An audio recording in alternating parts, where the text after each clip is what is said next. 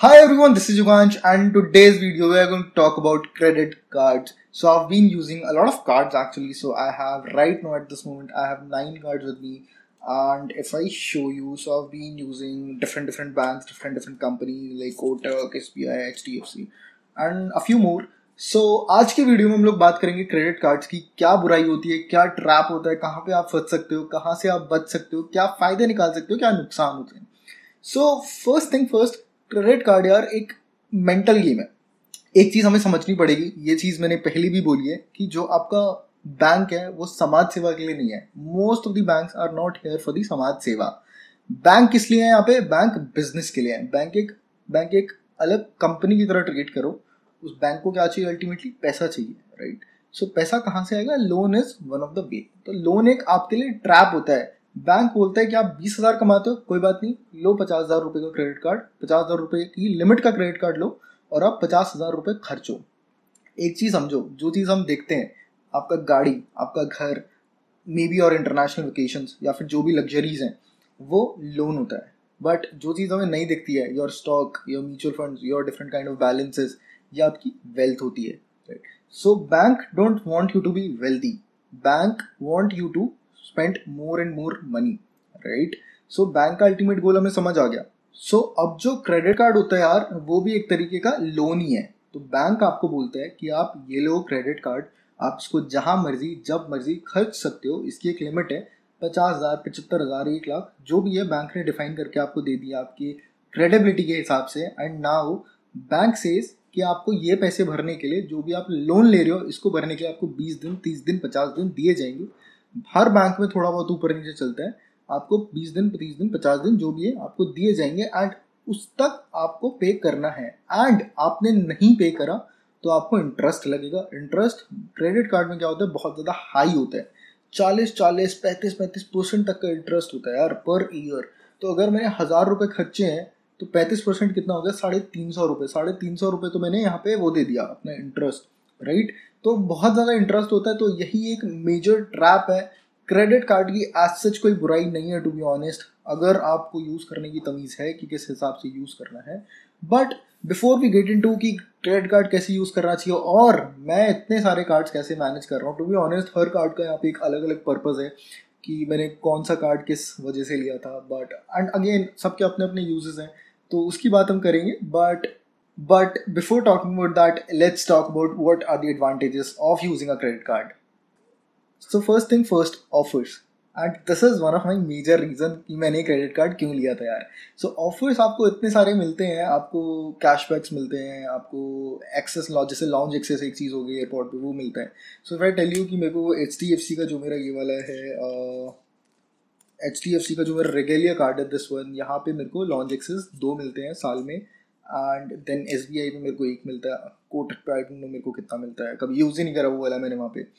But different offers मिलते हैं. जैसे to give you an example, अभी recently one of my family members bought a OnePlus 80 device, तो उस पर 2,000 रुपये का ऑफ था. तो क्या बुराई है? क्रेडिट कार्ड पे था ऑफ. अगर मैंने डेबिट कार्ड से लिया होता तो मेरे को 2,000 रुपये का ऑफ नहीं मिलता. सो क्या बुराई है? कुछ भी बुराई नहीं है, right?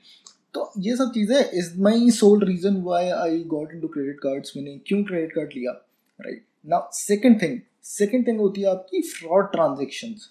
Fraud transaction is something यार, one of my family member again have been a part of.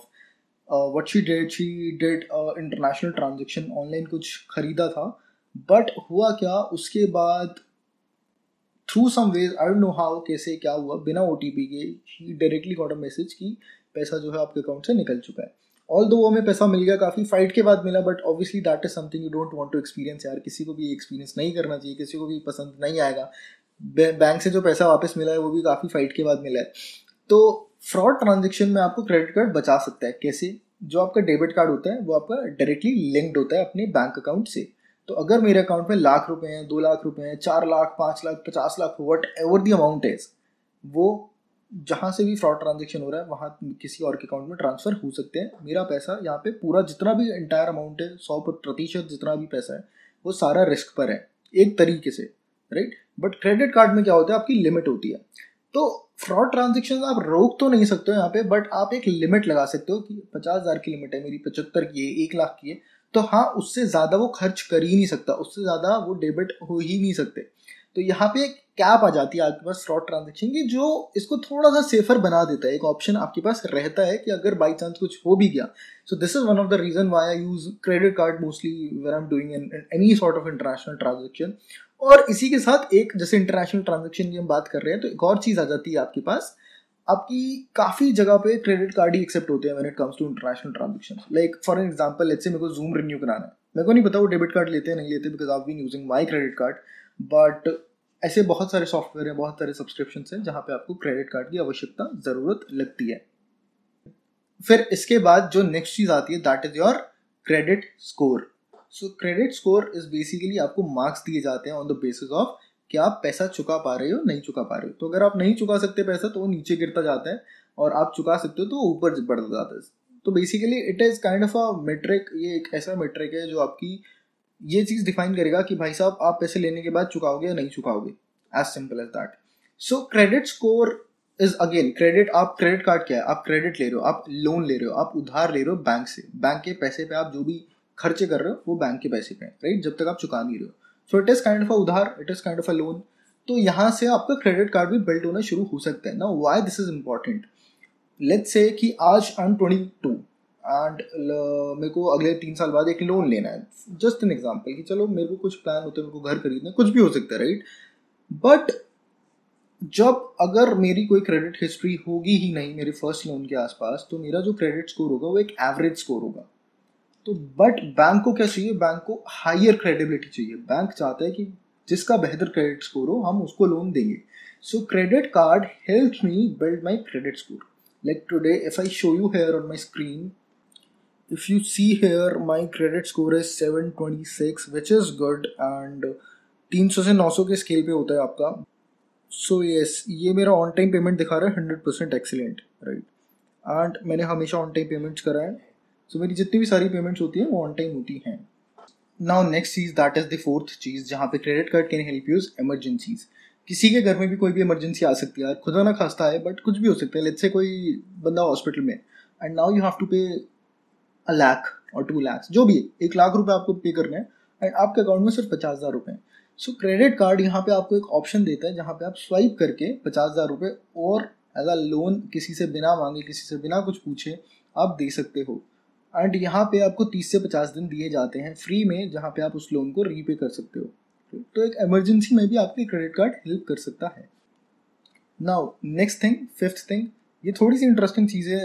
Let's say कि मेरे पास आज क्या तारीख है, आज है 28 तारीख, मैंने यहाँ पे पैसे खर्च दिए, मैंने अपने अकाउंट से क्रेडिट कार्ड से 30,000 रुपये खर्च दिए। तो 30,000 रुपये मेरे अकाउंट में जो है क्रेडिट कार्ड से कम हो गए। एंड ये जो अमाउंट क्रेडिट कार्ड से कम हुआ है ये मेरे को कब पे करना है, अभी है मई, आज है 28 मई, एंड ये मेरे को कब पे करना पड़ेगा, ये मेरे को करना पड़ेगा जून जुलाई, 13 जुलाई तक मेरे को इसको पे करना पड़ेगा। That is my date, right.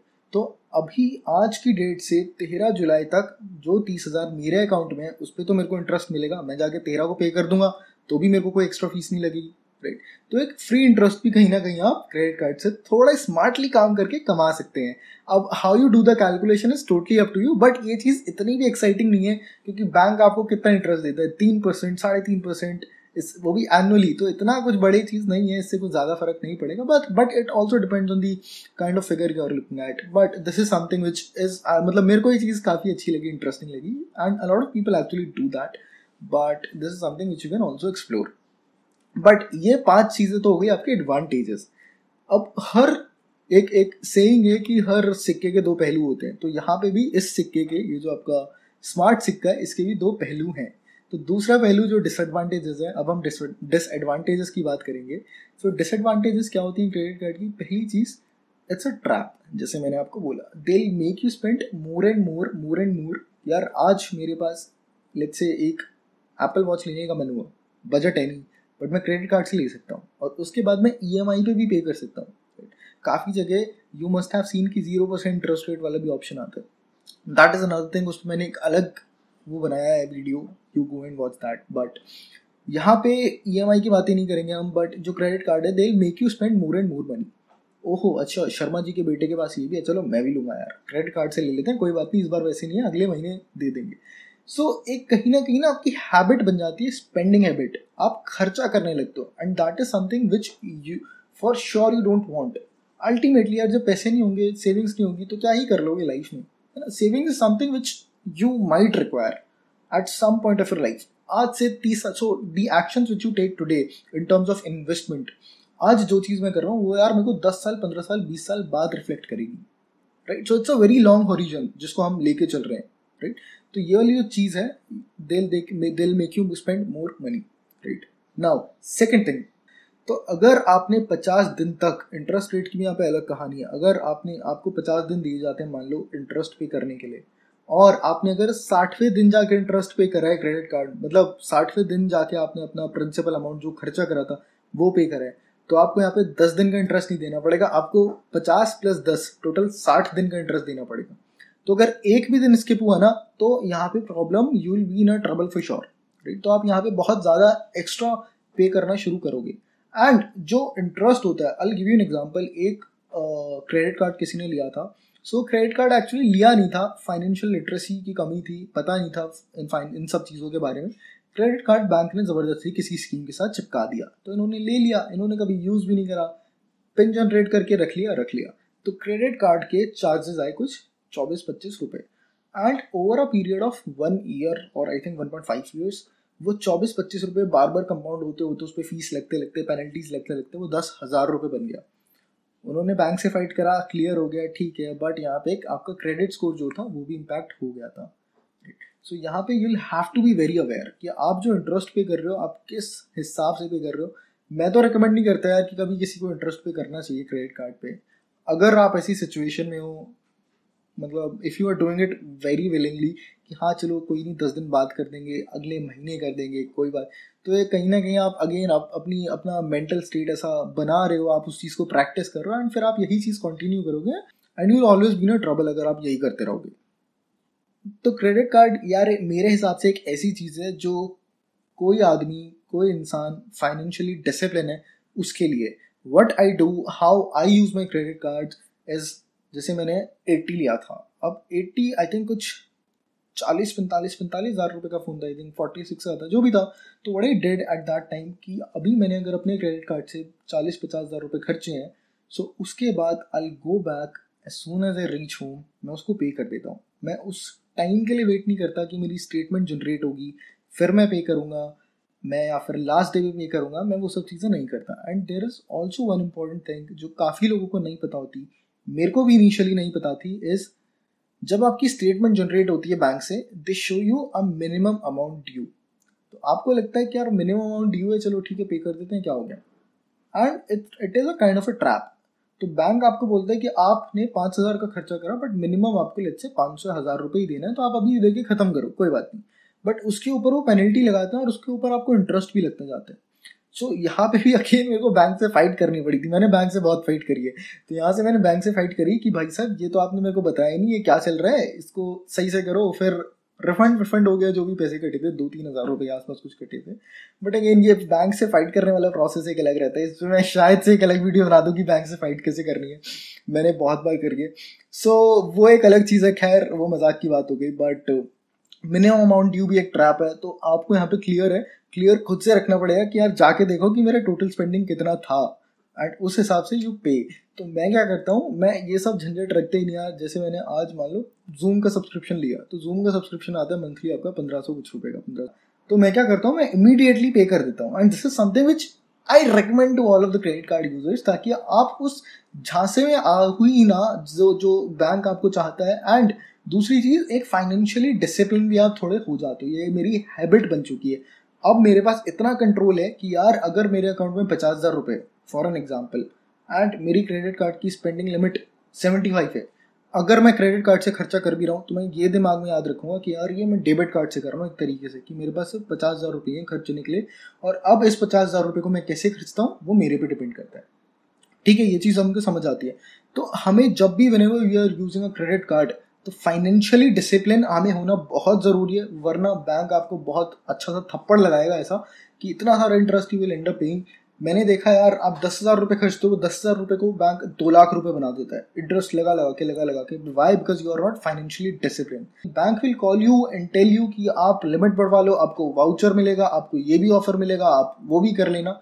Don't do that until and unless if you are very sure कि मेरे को चाहिए नहीं चाहिए। So it is going to be your call, right? Why bank आपको क्यों बोल रहा है कि आपको लिमिट बढ़ा लेनी चाहिए ताकि आप और खर्चा करो? Bank, in fact I had a conversation with one of the bank employ, उसने मेरे को बोला था कि सर आप क्रेडिट कार्ड पे ज़्यादा खर्चा नहीं कर रहे हो, आप इतना कर रहे हो, ऐसे कर लो, they try to mould you.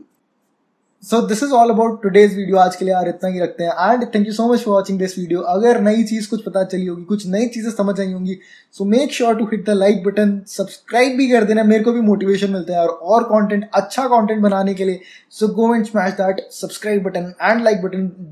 Do share this video with your friends, do share this video on Instagram, tag me @Yuvansh Chopra is my handle, screen पे आ रहा होगा, and go follow me on Twitter also. I'm very active on Twitter these days. Yes, thank you so much for watching this video. I'll see you in the next one.